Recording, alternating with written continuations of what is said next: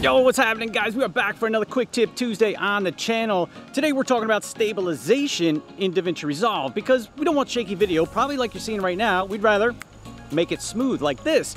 So I do have stabilization on this lens, but it's not on, so we can see how well the stabilization works in DaVinci Resolve. So we're gonna head back in the studio. I'm gonna show you the quick way how to apply these things.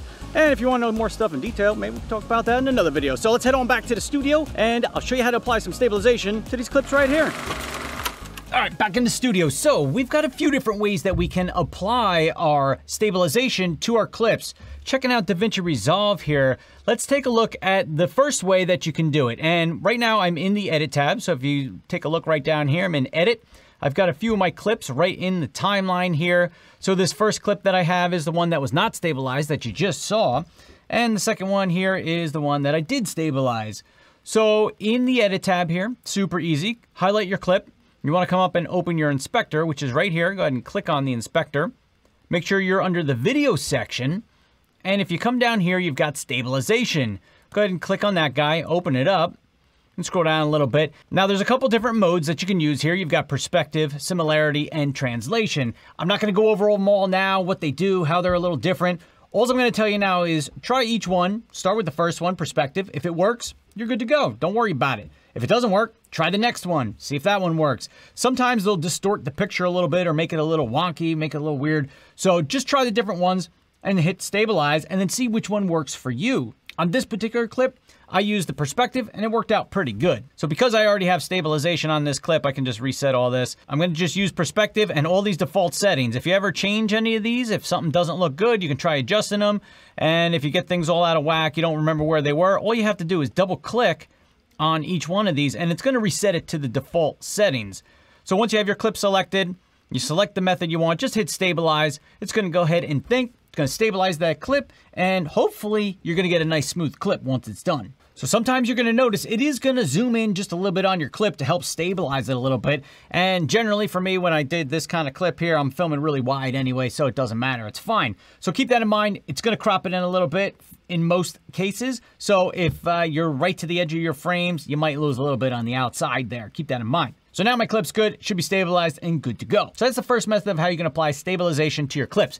The second method here is to jump over into the color tab and we can essentially do the same thing. Let's check that out. So I'm gonna jump over into the color tab, which is this guy right here. If you're not familiar with it, go ahead and click that and jump you right into the color tab. So there's a lot going on here, but what you want to do is come to your middle area here and you've got this guy, looks like a little target there. Click on that. In this middle section is where we want to look. Now right here it says window. We want to click on that.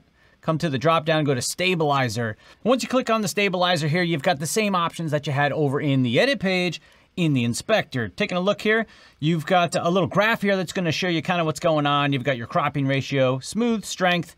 You can lock the camera, you can zoom, and right here you have those same three methods. You've got perspective, similarity, and translation that you can try depending on which one works best for your particular clip. Sometimes I find one works better than the other. I don't know why. It's just different ways that Resolve processes the clip and tries to stabilize it for you. And the other nice feature in here is that you can bypass the stabilization by clicking on this icon right here. So if I've got perspective, this is just default settings. I'm going to go ahead and hit stabilize. It's going to run through, stabilize the clip, and we should be good to go right here as well. Now back in the day, before DaVinci Resolve 17, you didn't have the option to do it in the inspector over in the edit tab. You had to come here to the color tab to get the job done. But now you can do it in either place, and it's essentially the same tool, and I find it works fine either way you want to do it. So that is essentially the two ways that you can stabilize your clips right here in DaVinci Resolve. It's pretty easy, pretty quick, and sometimes, depending on the length of your clip, it could take a little while to process it in DaVinci Resolve to get it all squared away and stabilize it.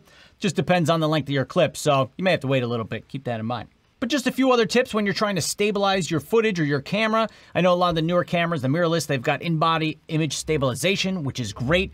On this particular lens that I'm using right now, the 16-35 Canon, it does have stabilization built into the lens, and generally I leave it on all the time. In that sample you saw first, I did not have it on, just so you could get a little bit more of the shakes in there and see how well the stabilization works here in Resolve. But I do have a clip when I turn on the stabilization in the lens. So I'm gonna show you that, and then actually halfway through that video, I'm gonna turn on the stabilization in DaVinci Resolve on top of what the lens already gives me, and you can see how well that looks. And of course, just trying to hold your camera as steady as you can. I mean, it's hard when you're walking with your camera out like this, right? It's tough, but you do the best that you can. So let's roll that clip, and I'll show you what it looks like with the stabilization in the lens And then also with the lens and DaVinci Resolve stabilizing on top of that. Check this out. And just for a little reference, I just turned on the stabilization in my lens here so you can see what this looks like. And now we're gonna go ahead and put on stabilization here in DaVinci Resolve. Oh, by the way, I do have a new mic from DaVinci here I'm trying out on top of my camera. Pretty windy out here today. It's got a dead cat on there. The last one was really good, but if you're interested in that, stay tuned because I'll be making a review video all about this microphone that you'll find out in a later video, so keep that in mind. Anyway, here's another sample for you, and you can see what you think. So that is it, guys. Quick Tip Tuesday in the books here. Another one down. Hope you guys learned a little something about stabilizing clips here. And we got some interesting videos coming up. Going to be talking a little bit about how my MacBook Pro died. Still did. Actually ordered a Mac Mini. Was not in my plan, but hey, things happen and we gotta do, right? Gotta keep making these videos. I'm actually using a PC to film this video. A little bit of trouble. I'm a Mac guy, stuck in the Mac world, got everything Mac. But we're using the PC to get this done because you guys need some tips and I need to get them out to you, right? So if you're interested, definitely stay tuned for some videos on that. We've got some microphone reviews coming up and lots of other fun stuff as we go through the rest of this summer here. So hope you guys learned a little something. Thank you for watching. Any questions or comments, leave it down below. And I look forward to seeing you guys in the next one. Peace.